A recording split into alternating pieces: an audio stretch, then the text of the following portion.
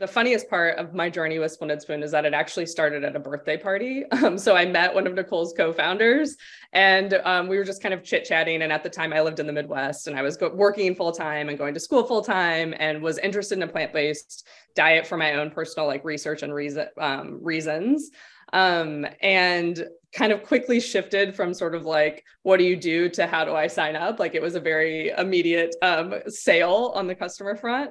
And so that was sort of like my initial experience. I started as a customer, then I was really excited about the concept and idea as an investor. And then this co-founder of Nicole's at the time had reached out to me actually when I was in transition. So I was stepping away from my world in the industrials in middle market manufacturing, and knew I wanted to go after the intersection of food and health and food and tech. But I didn't quite know how I was going to do that. And he called with an operating problem. At the time, we had just launched smoothies, and which feels like forever ago, but we had just launched smoothies, and they are a different product line. They have a shorter shelf life than everything else. And so there were some like bumps in the road, as there are in early stage business building. And I came in to sort of like parachute in and solve the smoothie purchasing problem. So that was sort of like part one. As you said, I was a consultant first. So I actually was a little like, okay, I just quit my job. I'm in the Midwest. I don't know which way is up. Like, let me do this part-time. And that was my consulting project. So it was cool because it was a really nice way to sort of just like get introduced to a completely different size, stage, industry, all of the things, just by getting my hands dirty and sort of like proving myself, so to speak. But at the time, I wasn't actually like seeking to join Splendid Spoon. It was sort of just the next step and an interesting learning opportunity right where I was thinking of going.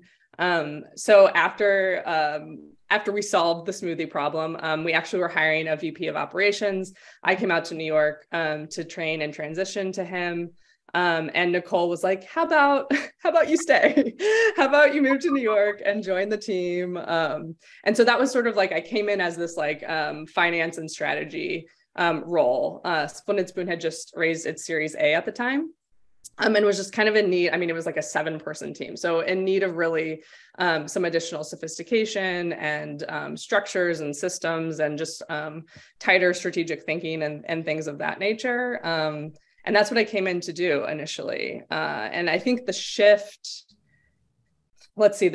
from finance and strategy and sort of like basics there to COO was actually pretty quick. There was a pretty there was a couple of just like between the smoothies and needing to build out a team for marketing and tech, there was just a quick understanding that like the team reporting to me made sense.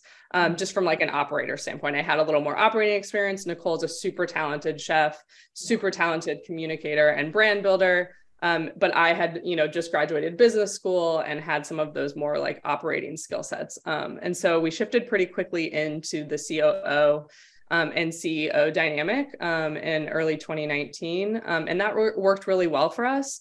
It gave us a chance to sort of like find our ways in these new roles and to build trust and to sort of like understand our respective strengths and weaknesses.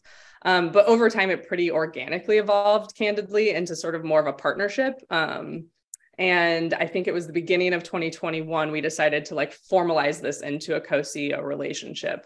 And it has been very effective for us. So there's lots of different bumps and bruises along the way, but it's been a really effective model for us.